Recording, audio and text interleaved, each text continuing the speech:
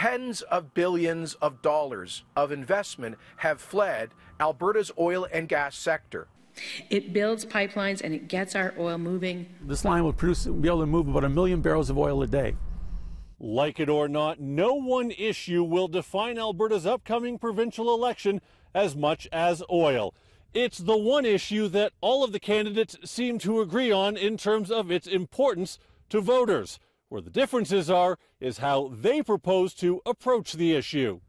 For the NDP leader, the problem has been how to move the product, saying she'll fight for the long-term solution of pipelines while also pushing for the short-term solution of adding more rail capacity. Of course, what we are doing is we are investing over $3 billion in crude by rail so that we get our product to market and we take the foot off of curtailment as quickly as possible. She argues the plan will also bring back more investors and increase investor confidence.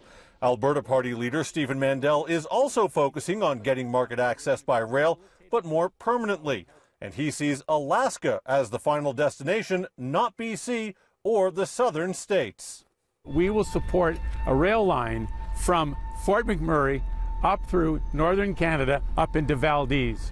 We believe this is vitally important to have access to markets to move our products, not just oil, but agricultural products and other products that we so aptly manufacture and grow. He says pipelines remain an option, saying one could be built next to the rail line, but that this is a transportation issue.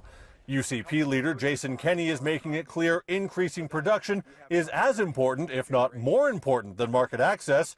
He wants the approval process for new wells to become the fastest, while also guaranteeing the royalty rate will stay the same for a well as the day it was drilled. But when it comes to market access, he says the UCP approach is all of the above. We want to work with the Eagle Spirit Consortium of First Nations in northern BC, led by Calvin Highland, to bring Northern Gateway back. We want to work with Premier Blaine Higgs in New Brunswick in reviving the concept of Energy East and East Coast Pipeline. We'll do everything we can to push for the accelerated construction and completion of the Keystone XL pipeline. There is overlap of one kind or another in all of the platforms which want the energy sector to succeed. It's mostly a matter of how voters want the issue approached and who voters think will deliver. In Turner Valley, Jonathan Muma, City News.